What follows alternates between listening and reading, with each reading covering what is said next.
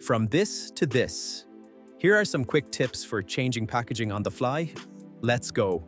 First, we're going to open a duplicate document of our standard packaging. Now, I want to change the product image without disrupting the design. So to do this, I'm going to go into the Picture Links palette, select the image you want to change, then click Relink Image.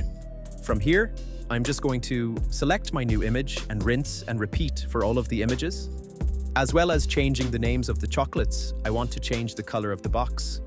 To do this, I'm going to go over to the Colors tab and create this perfect emerald green.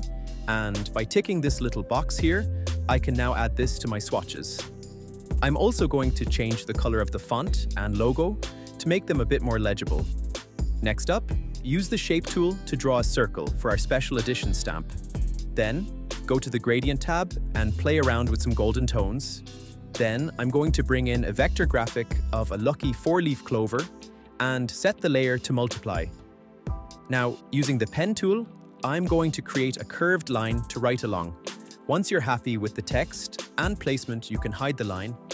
I'm also going to finish up by reusing the gradient we made on our logo to give it that premium feel, and there it is. Just by using these simple techniques, you can go